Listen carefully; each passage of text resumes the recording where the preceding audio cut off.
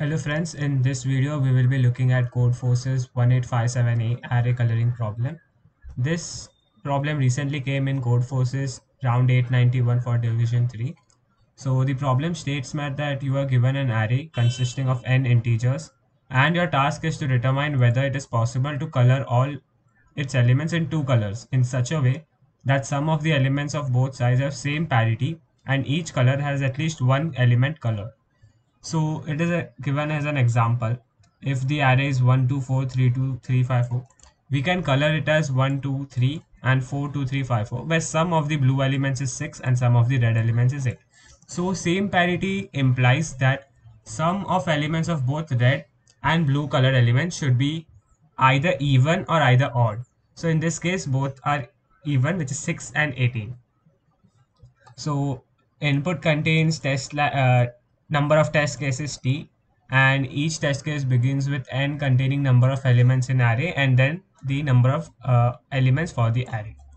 So for each test case we need to output yes if it is possible to color the array in two colors with same parity for both the colors, and each element has one element colored, else we have to print no. So example test input and output are given, and let's see in second example it is given that array is 4 and 7. So it is 4 for the two colorings possible are this, but in both of this case the parity of sums is different. That is, for blue the sum is 4 and for red the sum is 7, and both of them does not contains the same parity.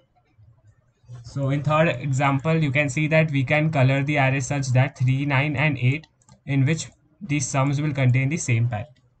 So from something this we can output that for a sum s, if the sum for the sum s, if we add an even number to the sum s, the parity of s would remain as itself.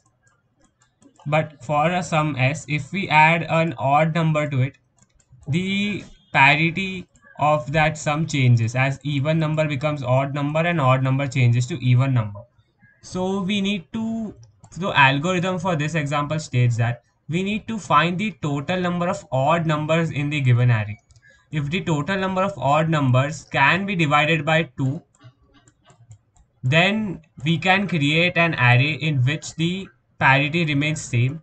And if the total number of odd elements does not equal to even, then we are not able to find the colored parity for this test case. So it follows a simple example. We need to take an input and count the total number of odd number in the given array. If it are divisible by 2, we need to print yes, and if they are not divisible by 2, then we need to print no. So let's solve this sum. I'll solve it in the internal ID itself, as it's an easy problem.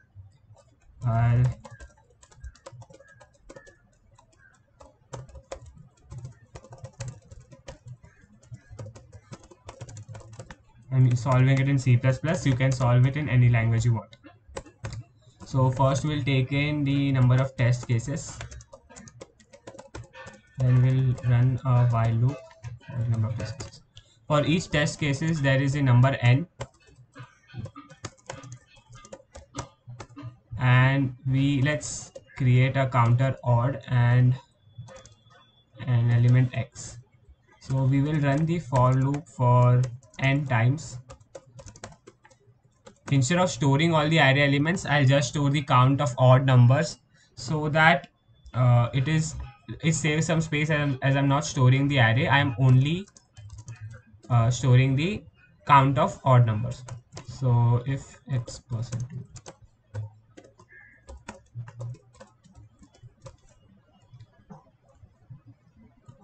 let's take the integer inside itself.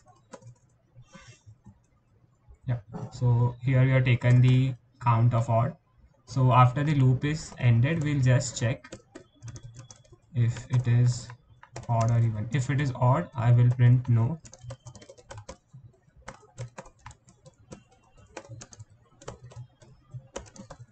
Else I will print yes. So this would be the code for this. I'll just submit it to see if it works. and the problem gets accepted. So thank you for watching, guys. Do comment down below if you would like to see a new video on this, or you would like me to challenge any other problem. Thank you for watching.